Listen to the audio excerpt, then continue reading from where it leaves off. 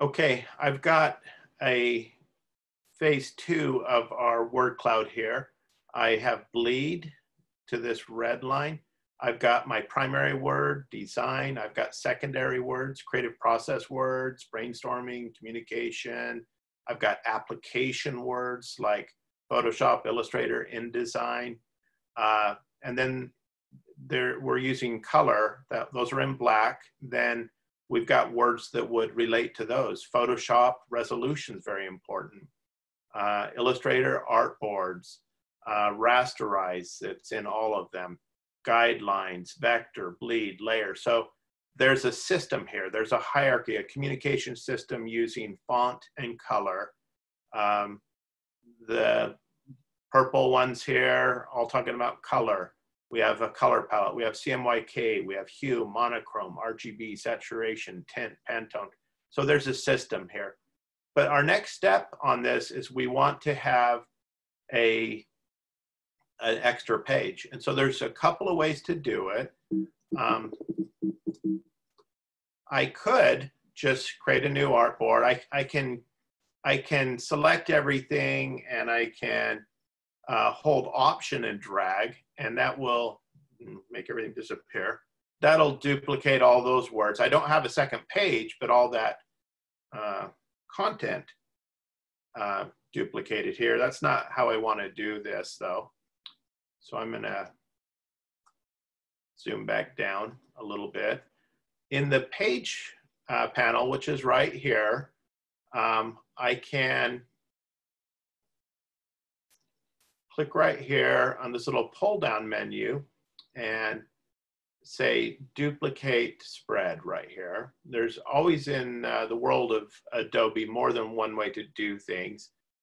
So I could just click, and I'll show you two ways to do it. So duplicate spread, and you can see, and that's the easiest way to do it.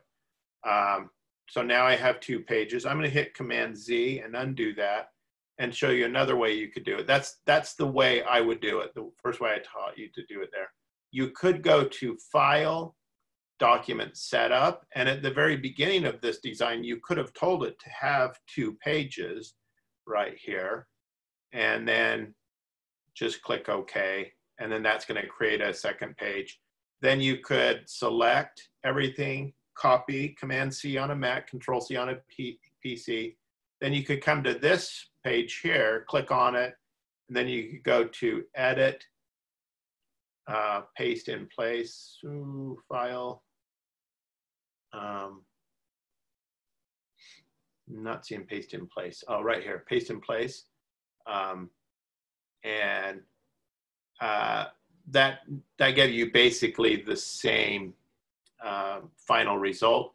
But again, the easiest way to do it, Command Z a couple times here, the easiest way to do it is in the Pages palette. Just click here and say duplicate spread. Once you get your color, typographical, hierarchy all created, then it's time to go to the next step and use clipping mask and start adding images. So I'm gonna do that now on my second artboard here. I'll click on the word design here. Then I'm gonna go to Type, Create Outlines, right here, Command-Shift-O will create outlines. Now I have vector, and I could paste images in there. So maybe I'll go to File, Place, and I've got some images to paste into this. And see what a nice image would be. I got this pretty paint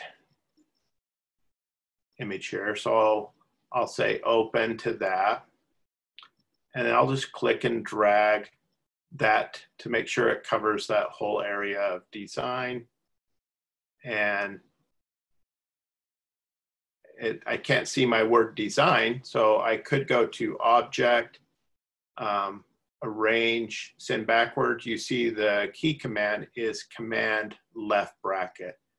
And it's going to take a couple more steps. So I'll just do that with key commands, command left bracket. And you see as I do that, it's going to slowly, all these words are going to come in front of it. The key command to move it all the way to the back is arrange command shift left bracket. And so that's going to send it all the way to the back. I have the green background color in front of it, so I'll go command right bracket, and that will move it in front of that. So now I'm going to cut that image, command X, and I'll select my outline design here, and then I'm just going to right click and say paste into, and there we go. We have some cool image. I can click on the content grabber and move it around if I want to. I kind of like that. That's pretty. And so I have a nice image, and I could go ahead and do that on all of these images. I'll select the word Photoshop. Command Shift O will turn it into outlines. Type, create outlines. That's outlines now. I'll place an image, place, Command D, find another image that I want to put in there. Here's a cool kind of nebula or something. And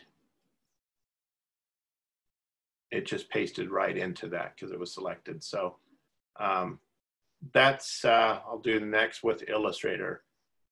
Command Shift O, I have that outline now. Command D is place. I'll find another image. Here's some checkers, and I'll click place, and I've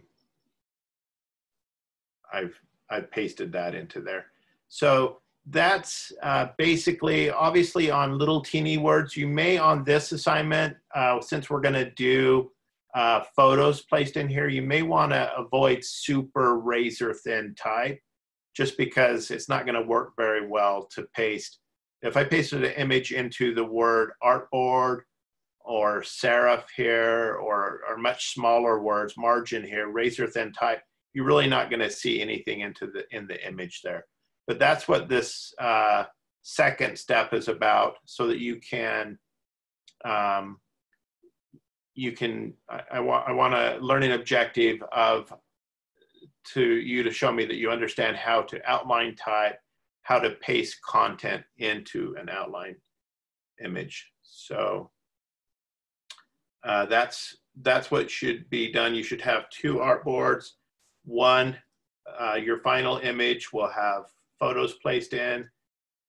Your first one will be just color, type and color. Your second one is the same design. You're just pasting images into that.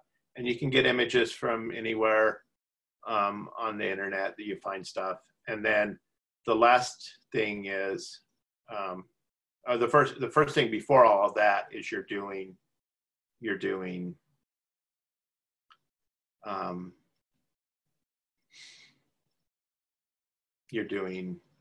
the cloud.